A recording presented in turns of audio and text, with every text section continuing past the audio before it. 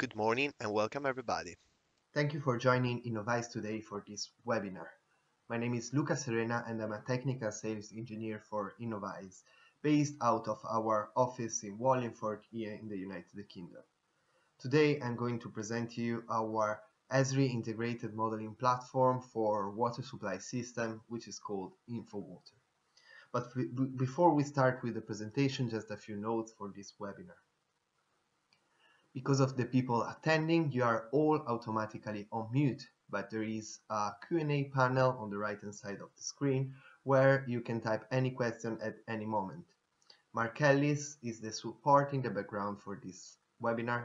It will be gathering together all the questions and we will provide a verbal answer at the end of the presentation, following up with more details on an email following the webinar. This is InfoWater, and as I said before, is a GIS integrated modeling software for water supply system.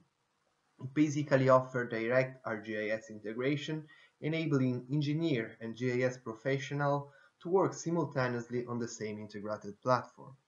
So what you can see in front of you is the classic ArcMap window. InfoWater runs a normal extension of ArcGIS, providing additional toolbar which enable engineer to perform hydraulic analysis inside ArcGIS.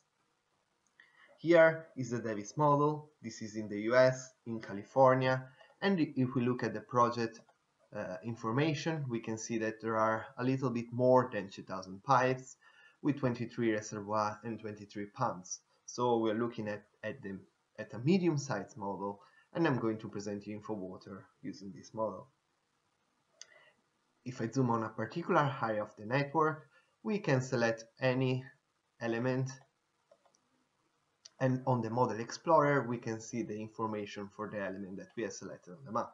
So for example, looking at this junction here, I can see that I have a demand of 0.84 liter per second, and I have a demand pattern for our residential area.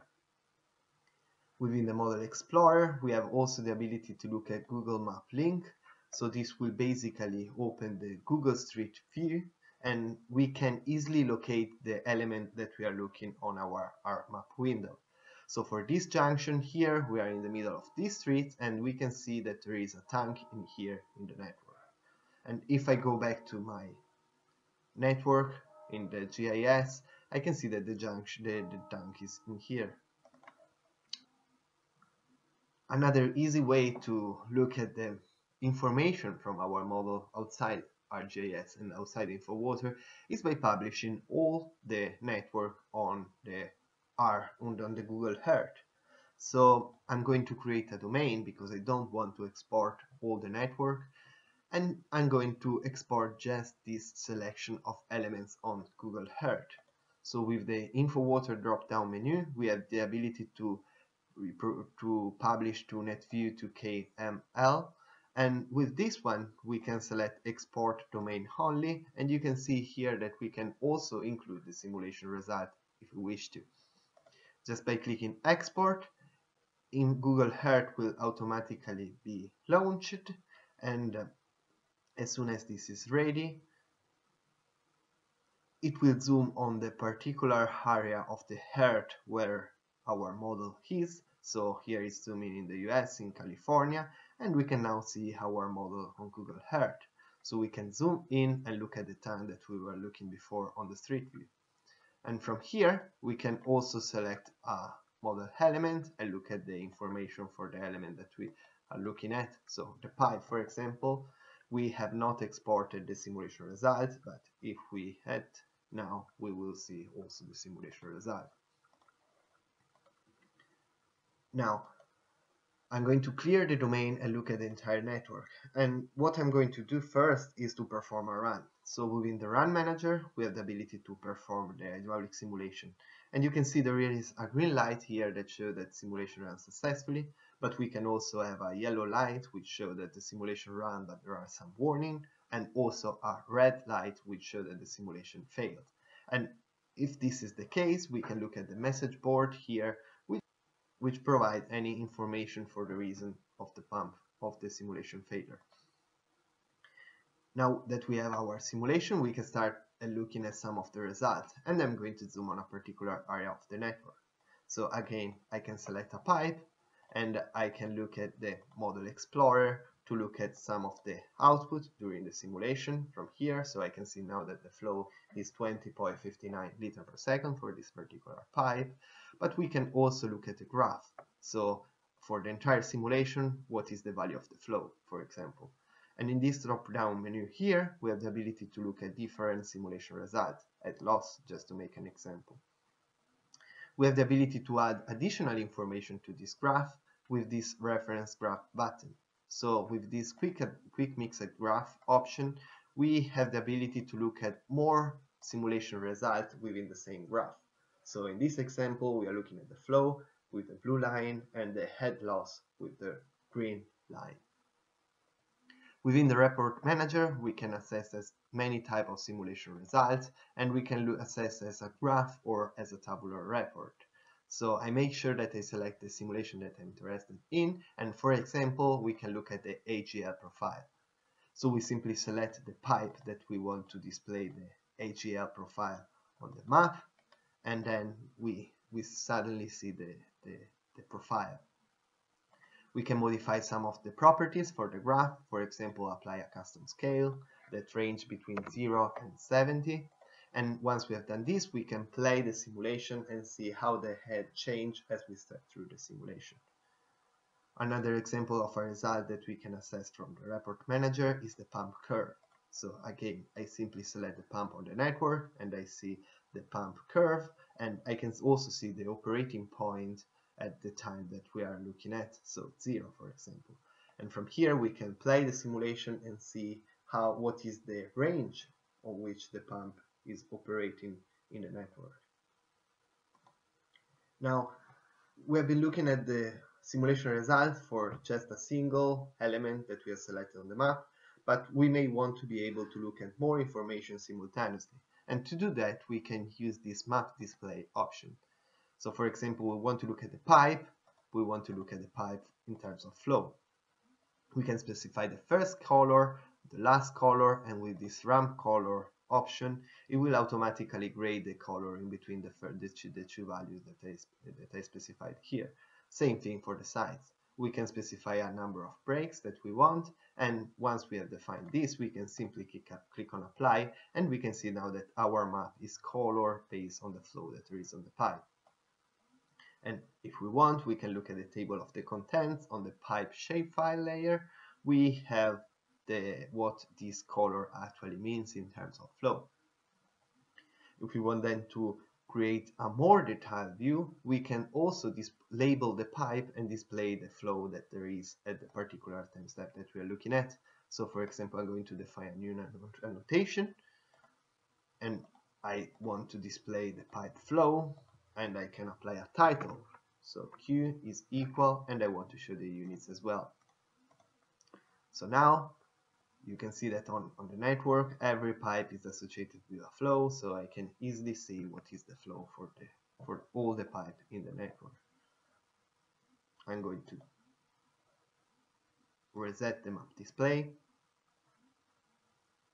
Now, if we have SCADA data, we can also compare model results with real-time data. So for example, for this junction here, I want to look at the pressure. And always with this quick mixed with reference chart button, we can grab data from an external data source. And on this text file here, I have my observed data in terms of pressure. So now you can see that I have on the same graph side by side what is the pressure that is simulated by the model and what is the pressure that is being measured out on the field. So this enables engineers to easily verify the model results. Another thing that we can do for viewing results is creating a DB query. So for example, I have a query set here for the pressure zone, and these DB queries are basically based on values in the project database, and they are all combined together in this query dataset. So for example, here I have the various pressure zones defined by different DB query, and we can color them with different color. So if I just right click and press apply query set. I want probably look at the entire network. I can see that all the pipe are colored based on the zone that they are applied to, and all of this is dynamic, so it will dynamically adjust if the pipe zone change. So I'm going now to clear this result and moving on with the presentation. We can now take a look at some Fireflow results. So I don't want to run the Fireflow simulation on the entire network. I'm again just going to create a domain with just this pipe, and I want to run a Fireflow on this domain. So within the report manager, we have this Fireflow tab where we can specify to run the Fireflow on domain only, and here is where we type the pressure that we want to target. So 40 meters, for example. When I press run, it will run the Fireflow simulation for all the junction, and I can see here that I have the Fireflow demand, which is 32 liters per second for the junction, the residual pressure where we are pointing at this Fireflow demand, and this is the available flow that we would have when we are pointing at this available pressure of 40 meters that we have specified before. If we want then to take a step further, we can run a design Fireflow. And in this case, we are not looking at only at the residual pressure at the hydrant that we are going to operate, but we are also looking at if there are any critical junction with a pressure that drops below 32 meters. So the report manager shows a slightly different tab now. We have our total demand, available flow, and it displays also a critical junction, which is having some pressure, some problem in terms of pressure. And if we look at design Fireflow here, I can see that there is these junctions that is under operating on my network. And I want to probably investigate the reason for that. So this junction 1502 is under operating. The best way to investigate this information is looking at the information on the map. And an easy way to do that is by creating a contour. So I'm going to define a new contour for the Fireflow. I'm selecting the simulation and I want to display the design flow.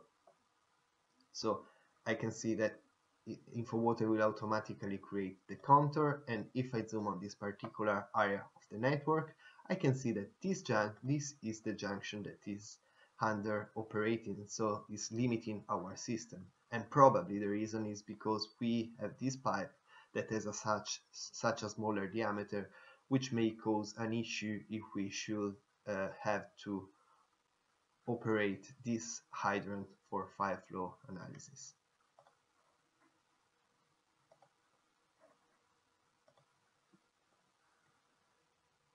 Moving on, the scenario manager is a very quick, easy way to manage different scenarios. So for example, I'm just going to create a copy of my base scenario and I'm going to call this max day. I'm going to create another copy of my base scenario and I'm going to call this minimum day. Now, in these two child of the base scenario, I'm going to change the demand. So because I want to change the demand only for the selected scenario, I'm going to define a new demand set just for the max day.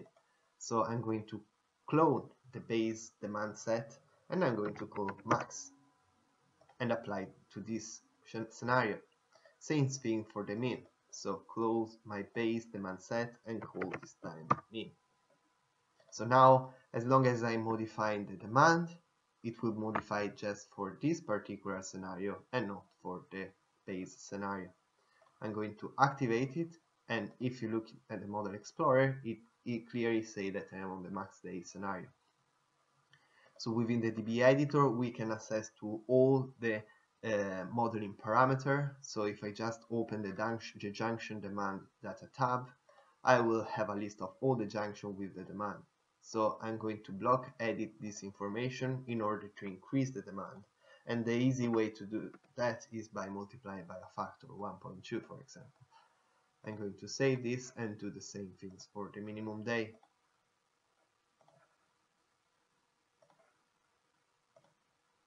But this time I'm going to multiply by a factor of 0.9 because I want to reduce the demand.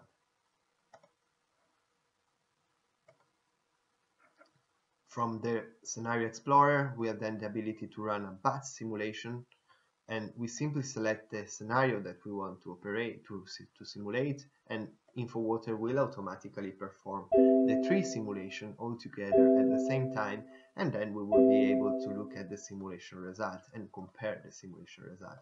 So for example, selecting one pipe in the network, we can see that the flow for this pipe is this one in this scenario in here.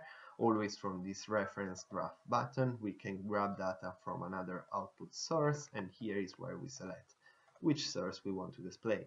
So we are now on the minimum day. The blue line is the flow on the minimum day, the green line is the flow on the base scenario, and the red line is the flow on the max day scenario. We're looking at the flow, but we can easily change and look at the head loss, for example. So once we have our scenario, we have our model, we need to be able to bring in demands from our measured data, and we can do that with the demand allocator. So I'm going just to turn on this meter sale shapefile, and with the InfoWater we can open the InfoWater allocator toolbar. With this meter assignment, we can see to which junction the meter has been assigned, so we simply select the junction that we want to display, and this meter assignment window will automatically display to which junction the meter has been assigned. Now, in this case, in this example, this meter has been assigned to this junction because it's closer, but it may actually take water from this junction.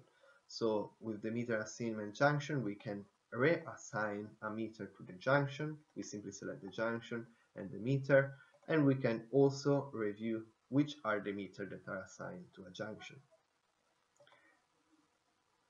Just reset the map display. Now, with the demand allocator, we have up to 7 different methods to allocate the demands. If we are using a meter sale shapefile, we can use a meter summation method. So we will provide a polygon for each junction, and we are automatically summing up all the demand imposed by the meter within the polygon and apply to the junction. Or we can easily apply the meter to the closest junction or to the closest pipe. But if we don't have a meter sale shapefile, we can use our polygon intersection or polygon extraction method, where we will basically have a demand area polygon that is assigned to a junction, and we will use our land use shapefile or parcel shapefile, every shapefile which contains a usage data, and then we can provide this water duty per unit area, and it will automatically compute the volume, the area of commercial area, for example, in this demand area polygon, and will allocate the demand to the junction. Once we have the demands, we probably want to make sure that our model is calibrated in terms of pipe roughness, for example. And this because the value of the roughness can vary by age of the pipe or by material of the pipe.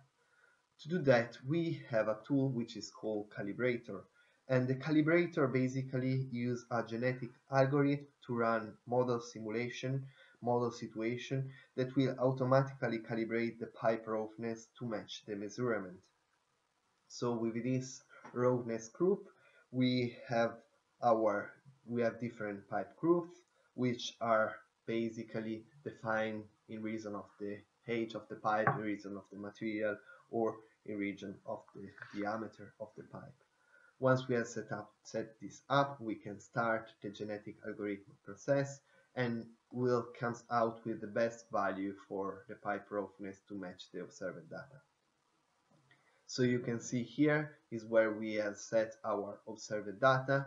Here is our simulated data, and we can look at the graph to look at how well our model is reproducing the observed data. And we can do that by talking about junction pressure, talking about pipe flow, or talking about level on the tank. So I'm going now to switch back to the base scenario. I'm going to activate it and just running a standard hydraulic simulation just to make sure that I'm looking at the right result set. And let's say that we have a that we want to design a new subdivision. So I'm just going to zoom on a different part of the network, and we may want to optimize the actual physical components this time, like the pipe diameter rather than the pipe roughness. And for doing that, we can use a tool which is called Designer. So I'm just going to create a domain using the domain manager, and I'm going to create the domain based on a selection set. So I have this subdivision area, which will create the domain of the new area that we want to design. So we can open the designer, and what it does is basically using genetic algorithm another time it come up with solution of pipe diameter, of pump material or tank attributes in order to meet given constraints. So in this example here I am going to design just the pipe diameter for this area. This forced option is checked because we are going to place new pipe which have a diameter that ranges between these two values and are cost based on this cost code in here. And I can see that this cost code corresponds to new pipes, and the pipes are more expensive as the diameter is bigger. In this we can then apply some constraints. So for the junction we have a minimum pressure of 14 meters, a maximum pressure of 40 meters, and for the pipe we can specify a maximum velocity or a maximum mass loss, so 10 meters per thousand for example.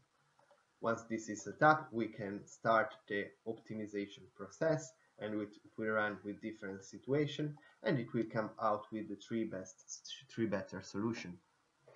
Each one of those is associated with a cost. So there is a total cost that is defined by the sum of the design cost, so the cost for placing new pipes in this case, and the penalty cost. So every time that it doesn't meet a constraint, it will be transformed in a cost. And if we want, we can look at some of the detail of the simulation of the different solution. So within the solution 1, the pipe that are on group 1 will be pipe for 203 millimeters for a total length of this one and a roughness of this. Once we are happy with the solution, we can export that information and we can apply to a pipe set if we're going to design the pipe, to a pump set if we're going to design the pump, or a tank set should we going to be design the tank. And again, I can use the scenario manager to create a design scenario, for example, and I know that I'm going to design the pipes. So within the scenario explorer, I will define a new pipe set, and I'm going to export this information just to the pipe set that I just created. So now that our model is set up, I'm going to show some of the search analysis that we can perform with InfoWater. So if I just zoom to a different area, we want to run a surge analysis for this pump shut off, and we are interested in looking at the result on this junction in here. So with the run manager, we have a surge tab, and we can simply start the surge analysis, and you can see that from the graph that we have some cavitation. Now, the best way to look at the result of a surge analysis is looking at the profile of the pipe. So I'm just going to create a domain for this pipe, and a very useful tool is this network path, where we basically can select the first junction, the last junction, and InfoWater will automatically create a domain with the pipe that will connect these two junctions. So now within the report manager, we can select our search analysis and look at the head profile for the search. I just need to select the pipe in the domain. So in here I can see what is the maximum head that is reached over the course of the simulation, the minimum head, and we can clearly see that there are some cavitation at the head at the time step that we are pointing. So we can play the simulation and see where we have cavitation. And we also have this animation viewer where here is our pump, here is our junction, and we can play, and you can see the water gets color on a different color when there is some cavitation. And in this situation, of course, there might be some problem in the network. So with InfoWater, we have the ability to simulate some pressure surge control device that has already been implemented on this network. So I'm just going to activate them. So you can see that I have some surge tank.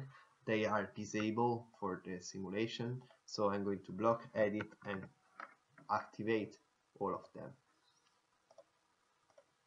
So now if I try to rerun my surge analysis, I will see that I don't have any cavitation from this graph. And if I try to look at the same profile, so I just need to refresh it, and I can see now that the cavitation problem are disappear. There is only an exception here. So if I play the simulation, again I can see, or I can always look at the animation viewer to see how the situation is improving now. So we have some cavitation at the beginning, just right after the pump shut down, but the situation is much better than what it was before.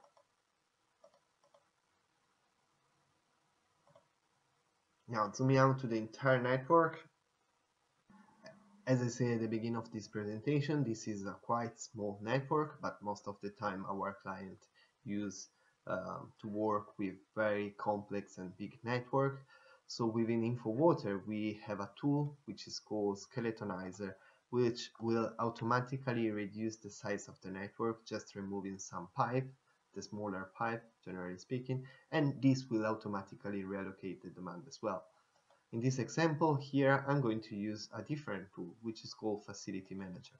So we can use this tool to basically remove some part of the network and make them inactive for the simulation.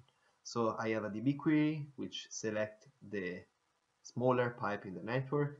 Just by clicking remove, it will automatically remove from the simulation some of the pipe, and I can see that they are gray out. The problem here is that some junctions are disconnected, so I'm just going to remove all the junctions in the network, all are grayed out, and then I can add only the connecting nodes. So now I have a working model which is much smaller, so not in this time, but generally speaking the simulation will be faster. So you can see now that I have 1,300 pipes, where if I'm going to reset the facility set that they just defined and run the simulation again, I can see that there are 2000 pipes now. Now the simulation ran fast in both the situation, but with bigger network, this is going to be a very useful thing. So we have run our pipe surge analysis and fixed it by activating the surge control device. But now let's say that we don't have those elements in place and we ended up with a pipe break, for example. So we have some kind of leak in the network. So I'm just going to zoom on a specific area of the network, and with the run manager you can see that there is a break tab where we can select a pipe from our network. We can simulate the complete pipe rupture or just specify a size of the break, so 50 mil for example. Once we have defined this, we can run the simulation, and if we now open the report manager, we can add a new graph selecting the simulation that correspond to the break, and look at the break graph. So we can see the break flow, the break volume, and the cumulative volume that is going out from our network. Now this is all for the 1D, but if we want to define the flooded area because of this pipe break, we have a 2D capability with InfoWater 2D. So we can easily define a 2D area, so the area from which we want to perform the 2D simulation, and just give it a name. And as long as we have a ground model, we can mesh the two, our area based on the ground model that we have. So in this example, I have a vertical wall as a boundary condition. I have a maximum triangle area, and you can see that we can specify terrain sensitive meshing as well, just to reduce the size of the element when there are biggest slope. So now that I have my 2D mesh, I can run the 2D simulation as well, and this is easily done by checking this simulate water spill with two-dimensional hydraulic modeling.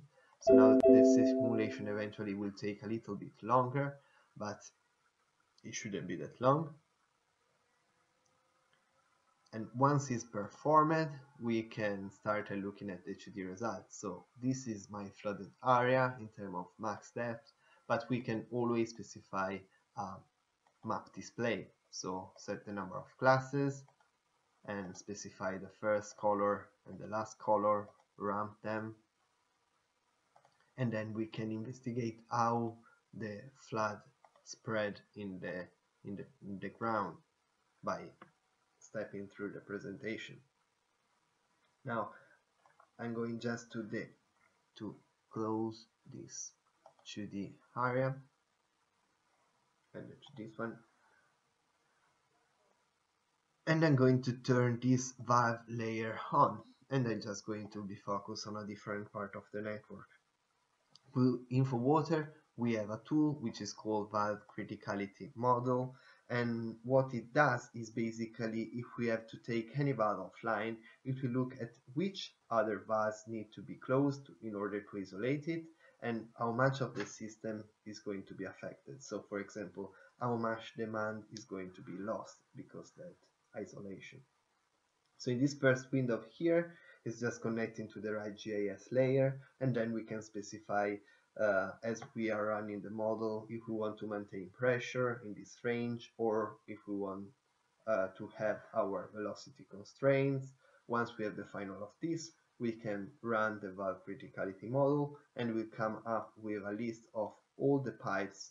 And for example, in order to isolate this valve, we are going to close one element, 6 junction and 6 pipe are going to be isolated, and 1.27 liter per second of demand is going to be lost. Once we have selected a line, we can look at more detail to the nodes that are being isolated with the list of the nodes, and we can also display on the map, and same things for the valve, for the pipes.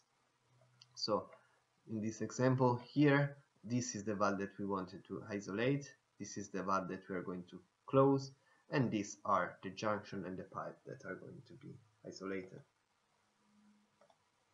Now, zooming on a different area of the network, again, I'm just going to switch off this valve layer to show you another tool, which is called the protector.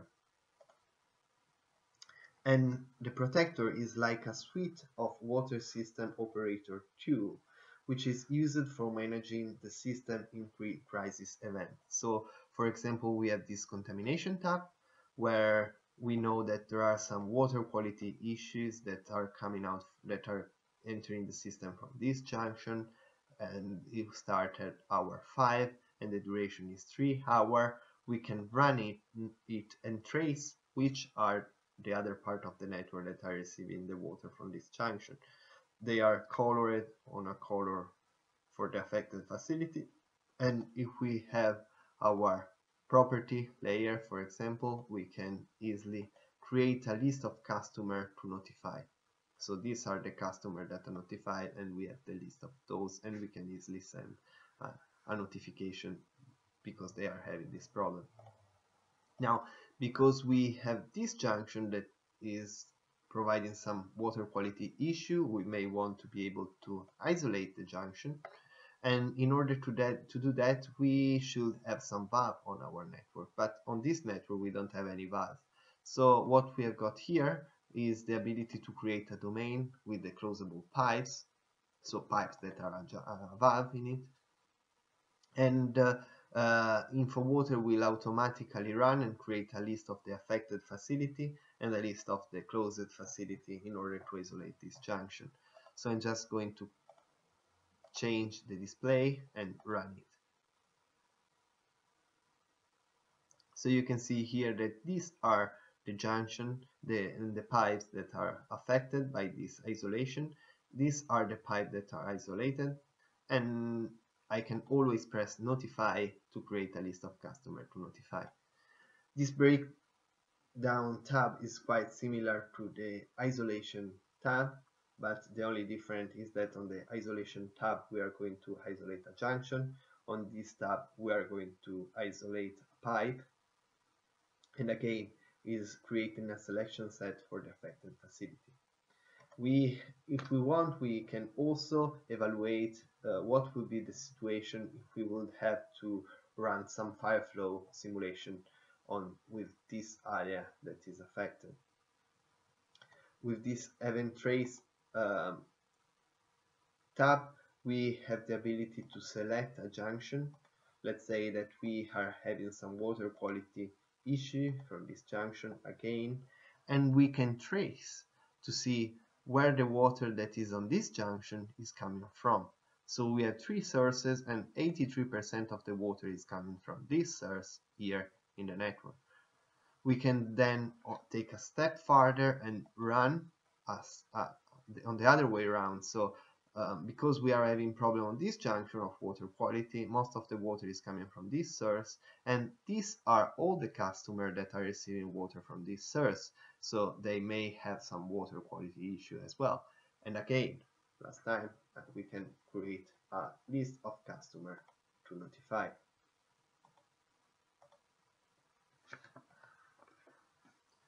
Now I'm going to zoom on a different part of the network and to show you that if we have to plan some flashing operation, InfoWater provide a very useful tool which is called InfoWater UDF.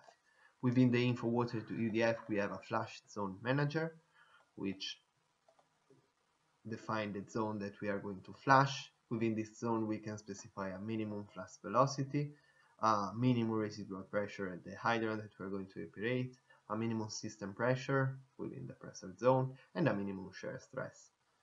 I'm going just to reset this one. Once we have defined the flash zone, we can start with the flash sequence manager. So define the different sequences for the pipe that we need to flash. So we have the selection of the pipe that we are going to flash. Within the operation we have the list of the valve that we are going to close and the hydrant that we are going to operate. And you can see that on my network I don't have any hydrant, I don't have any valves, so I can just turn this then on. They are just GIS layer. So I don't need this element to be in the model because we have the ability to grab that information from an external shapefile. So for example, for the hydrants, I have my fire hydrants. I just need to provide a unique identifier. Same things for the valves, hydrant valves and unique identifier. So now the valve and the hydrant are registered, are within my model. We have the ability to automatically associate the hydrants within a certain distance, and we have also the ability to auto-associate the valve, to auto-associate the paths. And we are going to do this just because we are using an external shapefile. Once we have done this, we can run our sequence.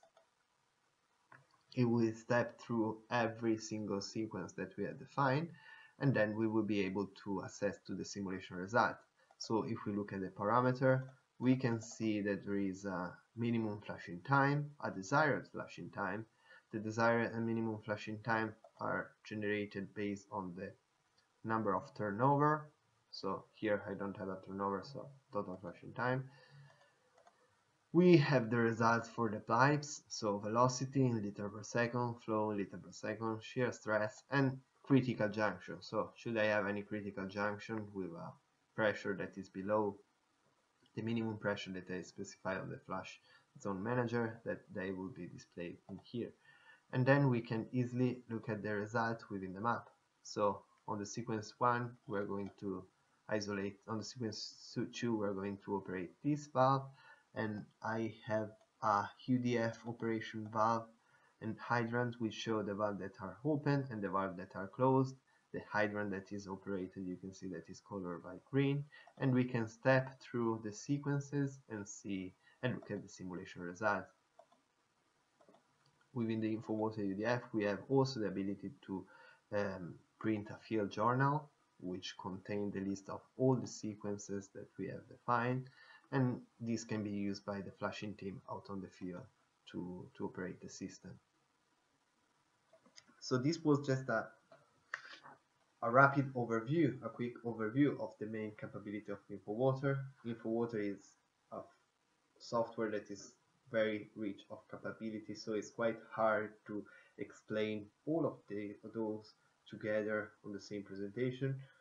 Should you have any question, please write to Mark and we will provide an answer, or just write me an email at luca.serena@innovice.com and I will be more than happy to set up a specific WebEx with you to show you the main capability. Thank you.